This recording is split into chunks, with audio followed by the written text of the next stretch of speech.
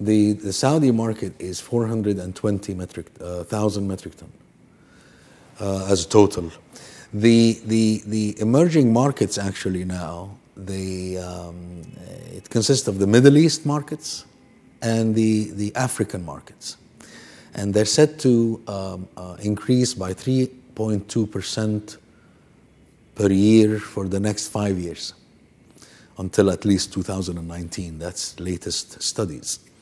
Now, of course, there has been a drop in Europe markets and in the US markets. But the emerging markets now is Africa and the Middle East. And Saudi Arabia is growing at the same time? Well, Saudi Arabia is among the top 5 in the area, in the Middle East and Africa. And it's going to be growing at 3.5%. I mean, 5 years ago, it was 300 plus, the Saudi market. Today, it's 420,000. So it is moving quite fast. There are about 8 million cars a year. The population is 8 million cars.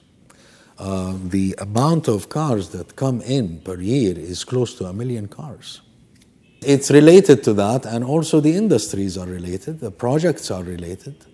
So the more projects you have also, and the more constructional projects.